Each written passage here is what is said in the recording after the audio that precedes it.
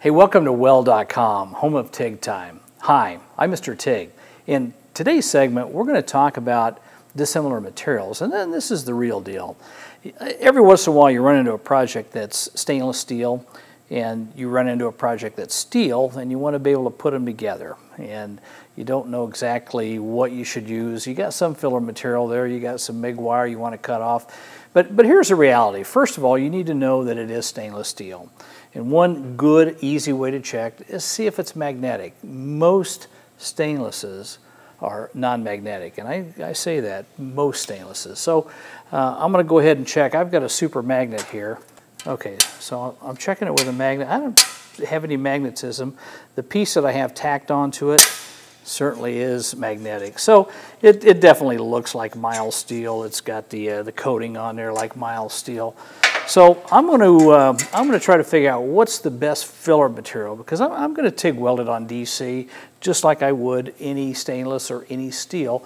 But I need to know what filler, because crack sensitivity and mixing and matching the alloys is very critical. So I went ahead and went to my Weld.com chart. There's a comparison chart. You can go to your stainless steel fillers. And I happen to know that this is a 304 stainless. So look on your chart, 304, 304L, and cross-reference it over to mild steel. And it'll give you 3 different alloys that you can use. So, you can pick and choose. All of them are stainless alloys, so just so you know. So there'll be a 309 in there, a 310, and a 312. I happen to like 312. I don't know, it just kind of wets out a little bit nicer. But it makes it very compatible, very doable. You don't lose any strength of any kind. And it's a good way to go. So I'm going to go ahead and put my gear on. I've got this thing pre-tacked, and we'll get a close-up and you can see how this material wets out. So I'll see you in a few minutes.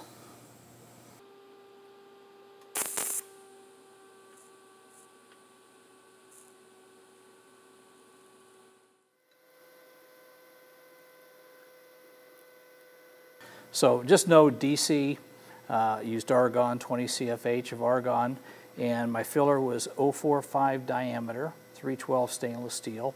Again, just using my small TIG machine, probably at about 80 amps is all I needed on this. But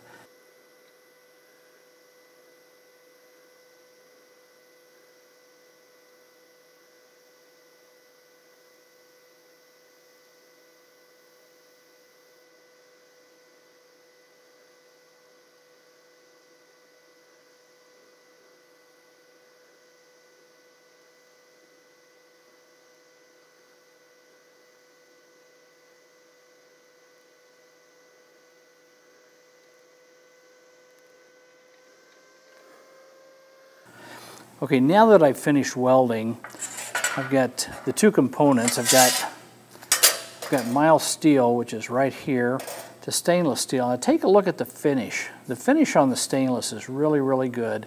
The finish on the steel is not. It's got rust and oxides and everything else on it. Now this filler that we're using, it's called ER312. It's a very sluggish type filler, but it's got some chromium in it, and it's got some other elements in it, got a little bit of nickel in it. It's just very slow to wet out. So just know that the response time when you start dabbing, it's not going to get quite as liquid. So I call it gummy, but it'll sustain itself very well. Good tensile strength. It mixes and matches these alloys very well. Recommend it many, many times. So 312, 310, or 309, it's your choice. Thanks for watching TIG Time. I'm Mr. TIG. To stay up with the latest TIG welding technology and education, subscribe by clicking the button below.